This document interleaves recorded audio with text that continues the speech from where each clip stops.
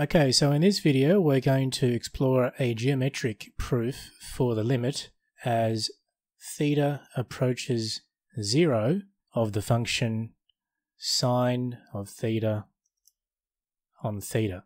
Now you may have in the past looked at this function graphically, and let's display a graph of this function now.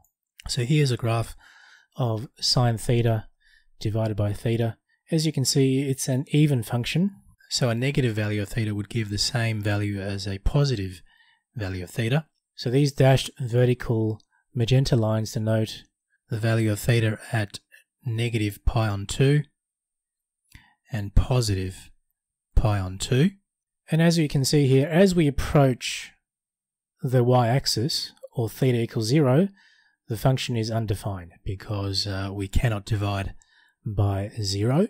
But visually you could see that as we approach the value theta equals 0 from both the right and the left, so from the positive side and the negative side, you can see that even though the value of this function is not defined at theta equals 0, we still approach the limit L equals 1.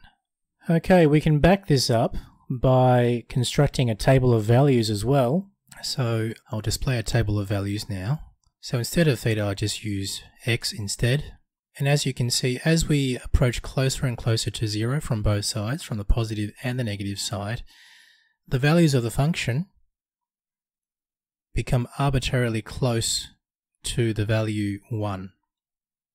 So that also gives extra credence that the limit as we get closer to 0 of the function sine of x on x, or sine of theta on theta, is equal to 1.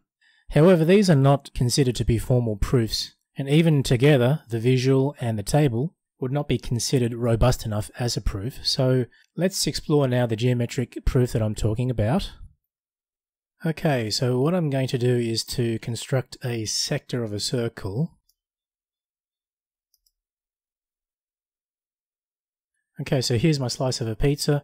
So in this circle we have a central angle theta. Let's label the points on the arc as A and B. And let's set the radius of this circle to be 1.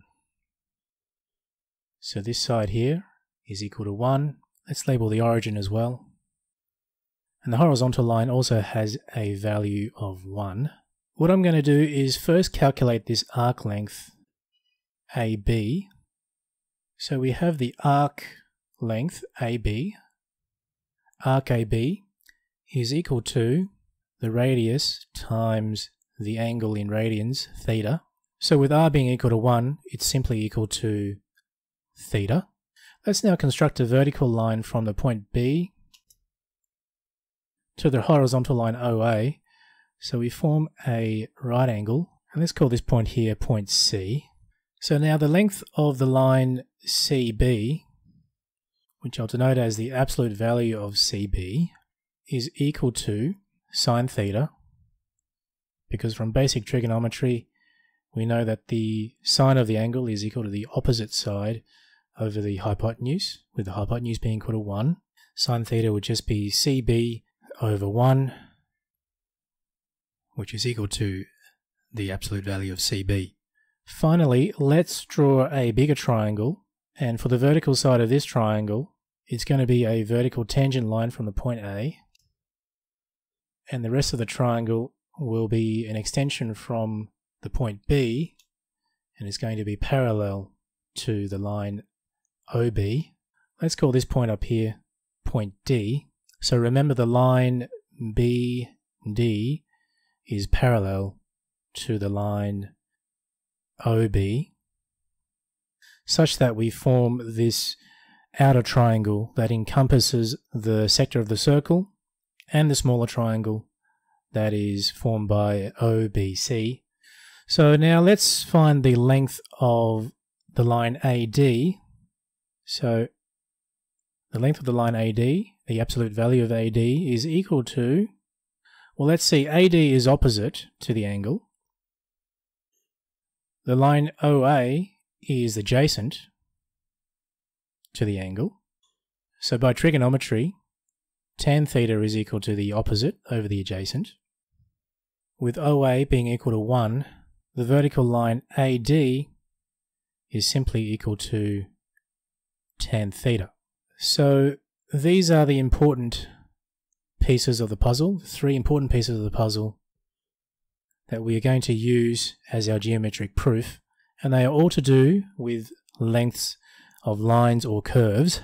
So let's write them in order from largest to smallest, because we can see here the biggest triangle, which encompasses the circular sector, and the smaller triangle will obviously have the biggest side. So AD is greater than or equal to the arc length of AB,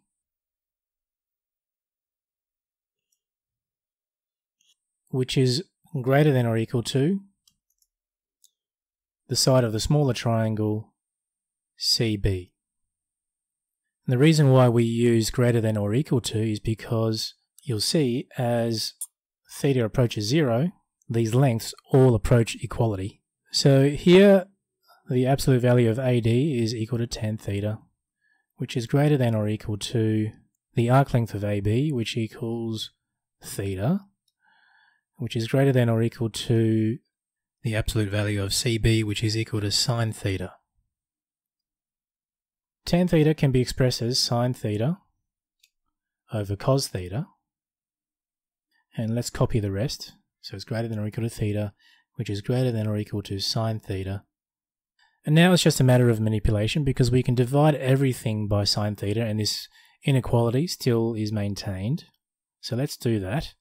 So we have, if we divide through by sine theta, we have 1 over cos theta, which is greater than or equal to theta over sine theta, which is greater than or equal to 1, because sine theta divided by sine theta is equal to 1.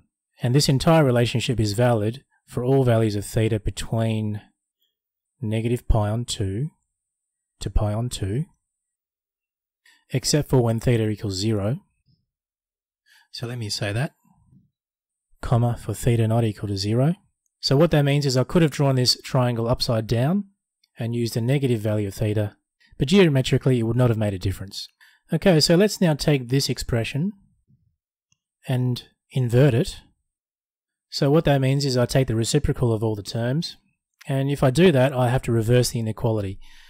So the first one is inverted to cosine theta. The inequality is reversed.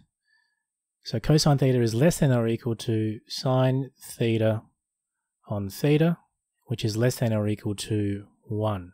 So it's starting to look like now that we can use the squeeze theorem, because if we apply the limit to each of these terms, we apply the limit as theta approaches 0 of cos theta. Let's just approach everything from the positive side first. Is less than or equal to the limit as theta approaches 0 plus of sine theta over theta, which is less than or equal to the limit as theta approaches 0 plus of 1. So let's see what happens here, because the limit as theta approaches 0 of 1 is always going to be equal to 1, because 1 being constant. The limit as theta approaches 0 of cos theta is also equal to 1, because we know that the value of cosine of 0 is equal to 1.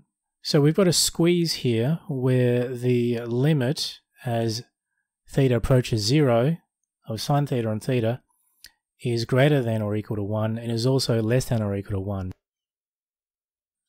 So therefore, by the squeeze principle, or the squeeze theorem, the limit as theta approaches 0 from the positive side of sine theta on theta must also be equal to 1. So we say that by the squeeze theorem. Now I mentioned at the start that sine theta on theta is an even function, which means it doesn't matter from which side you approach the limit, it is still going to have the same value. So I can get rid of this plus here and just say that the limit as theta approaches 0 of sine theta on theta is equal to 1.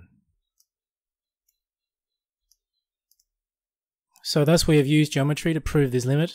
that'll do it for this video. If you found it useful, give me a like and share it on social media with your friends and make this channel famous. If you're new here, please subscribe and you'll be updated with new videos that might help you with your studies. And please, if you can afford to make any small donation, I'd really appreciate that, because that'll help me a lot to make more videos for you. And you can do that via PayPal in the link in the description below. Thank you. For now, best of luck with your studies, and I'll see you on the next video.